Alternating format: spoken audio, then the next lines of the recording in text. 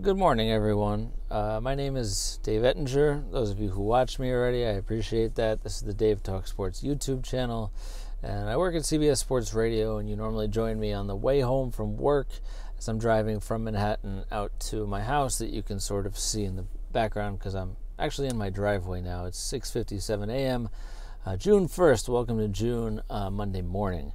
Normally talk sports, debate sports topics. I'm not going to do that today.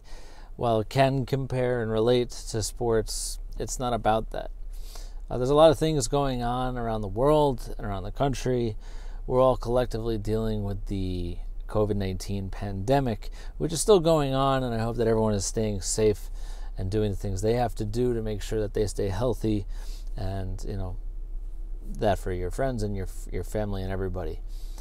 But what's going on around the country is sparking a lot of debate, a lot of things to talk about, and to me it shouldn't be a debate. To me it's very simple, but not everyone thinks like me. We're all the same, right? We're all human beings. We're all in rat race, we want to call it. We're working to put food on the table, working multiple jobs, trying to just create the lives that we want for ourselves, for our children, for our loved ones. And not everyone gets that chance. Yes, there's people murdered every day, and bad things happen to good people every day. But it's not just about that.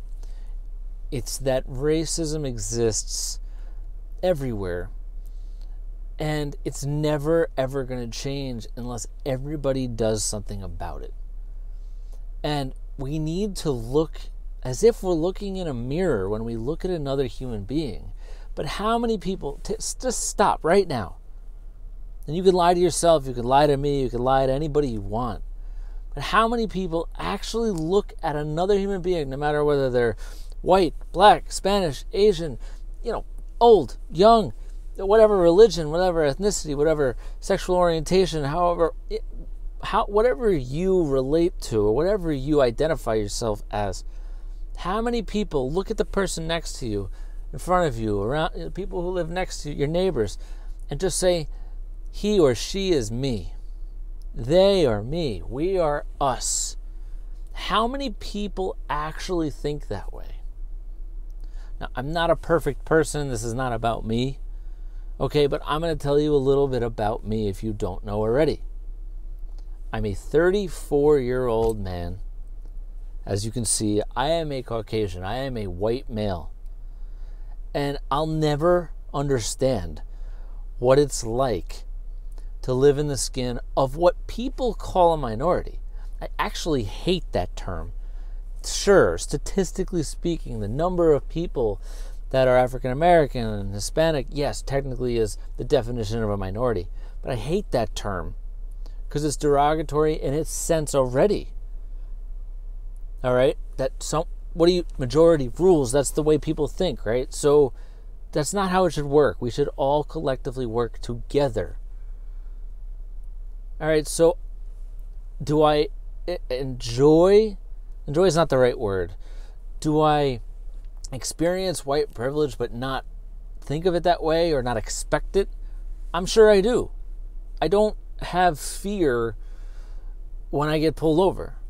I don't have any fear in walking down the street or going for a run. I don't have that fear. I'll never understand it. For myself personally, sure, I'm happy for myself for that, but I hate that other people can't live that way.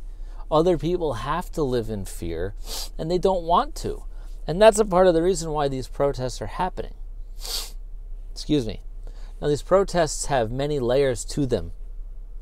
And the really unfortunate thing here is that the most important message, the vital message, that a peaceful protest and people standing in solidarity can change so much.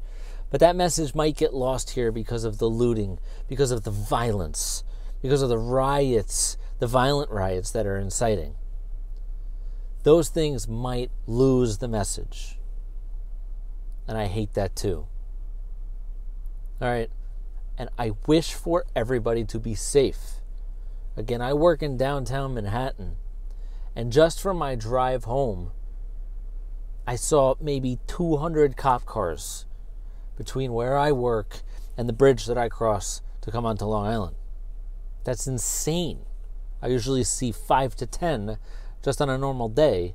I saw almost 200 because there are riots and looting and things, graffiti and protests happening. Again, peaceful protests work. They can help. Everyone needs to join together. But violence from either side and looting and breaking down stores and ruining people's lives in that way is not going to help anybody. So, I hope that this helps a little bit. I hope that this opens your eyes in some way. And I hope that we can get back to sports in a day or two. But the likelihood is that that's not going to happen.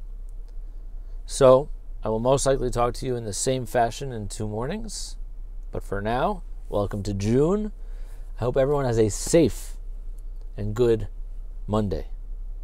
Take care, everybody.